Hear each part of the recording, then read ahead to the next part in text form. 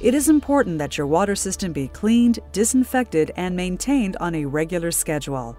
Inside your disinfection kit, you will find an informational insert containing helpful guidelines.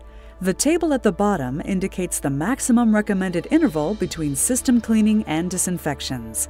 The number on the left side of the table indicates the water hardness measured in imperial grains, and the numbers along the top part of the table indicate the total household gallons used per day. Let's look at the example.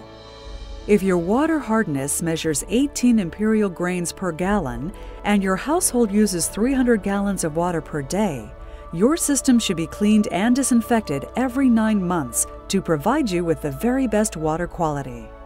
To learn more about cleaning and disinfecting water equipment or other related products, visit the website below.